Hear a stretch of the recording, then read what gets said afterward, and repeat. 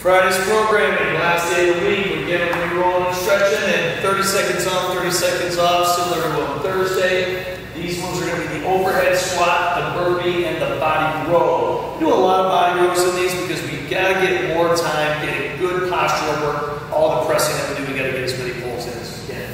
After that, for strength and skill, we're going to be doing 5 sets of 5 thrusters and 6 or 10 toe bars, depending on skill level, for 5 rounds. So you're going to alternate back and forth between 5 thrusters, building towards a max weight, and your toe bars, you're working between 6 and 10 reps, unbroken as best as you can do them.